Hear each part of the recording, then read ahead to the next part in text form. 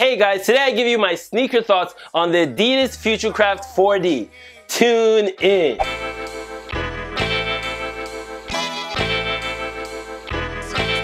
Hey guys, welcome to Casa Station where we talk sneakers. My name is Zoe, and if you're here for the first time, make sure you hit that subscribe button and even that notification bell so you don't miss any dope sneaker content. The conversation you've all been waiting for, the Adidas Futurecraft 4D. Man, oh man, these sneakers to me are dope sauce. Been anticipating these sneakers for a while, and finally we get word that these sneakers will be releasing apparently on January 18th per Yeezy Mafia. Dope sauce. I love that these sneakers are coming out mainly because they have the same silhouette as the beloved ultraboost 1.0. I love the ultraboost 1.0. The ultraboost 2.0 was cool. The ultraboost 3.0 was, the ultraboy 4.0 was, but the fact that they're bringing this sneaker back with the 1.0 silhouette really makes me appreciate this sneaker. In addition to that, they have a really dope concept, a sci-fi looking concept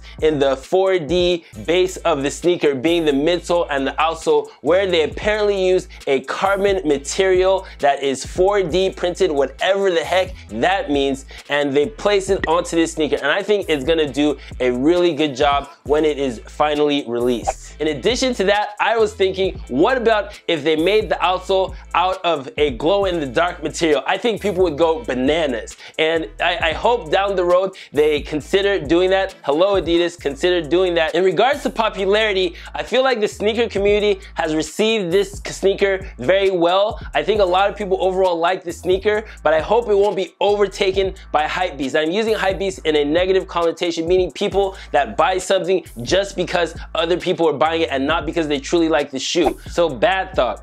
I hope that this particular Adidas sneaker, the Futurecraft 4D, does not go into the trend of the hypebeast. I hope it doesn't get on that like Yeezy status where it, is going to be, scooped up by all resellers, and the people who truly want to rock the sneaker don't rock it. But something deep down inside me tells me that that sneaker will hit that status. I truly want to get one of these sneakers, and hopefully I'll be able to cop a pair. And the bold statement of the day is, I believe that this Futurecraft 4D Adidas sneaker will definitely go or supersede the popularity of the Ultra Boost, the popularity of the NMDs, the popularity of tubulars, and yes, the popularity of Yeezys. Yes, especially if the marketing is A1 on this particular sneaker. If they get this sneaker in the hands of Kanye, or get this sneaker in the hands of someone that is high on the fashion or sneaker totem pole, I think that this sneaker will definitely do numbers, will sell out, and be something of a grail when it comes to years down the road. Let me know down in the comment section what you think of that bold statement, and if I'm just crazy and off my rockers right now. I love that Adidas is coming,